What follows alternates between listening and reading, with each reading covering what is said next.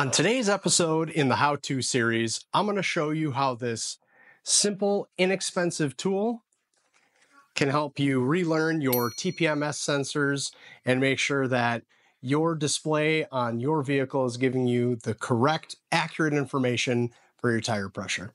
Come on, and I'll show you how to do it.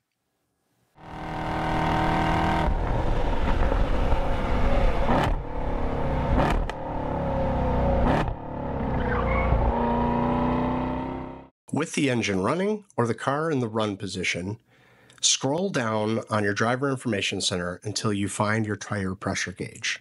Once you do, press the select button until you see the tire learning active screen pop up.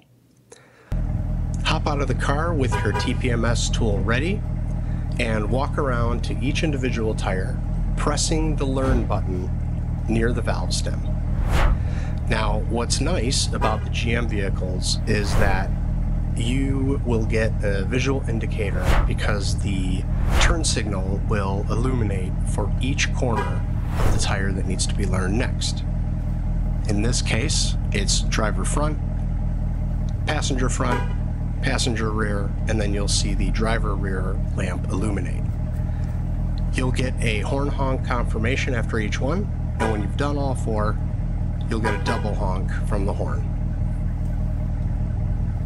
And that was it.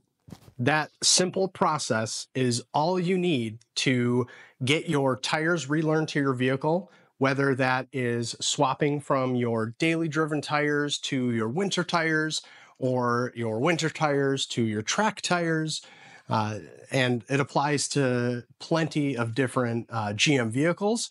In this case, obviously, I showed you on a Camaro, but the process is the same for many vehicles that General Motors makes. Hopefully that helps. Until next time, till the next project, I'll see you then.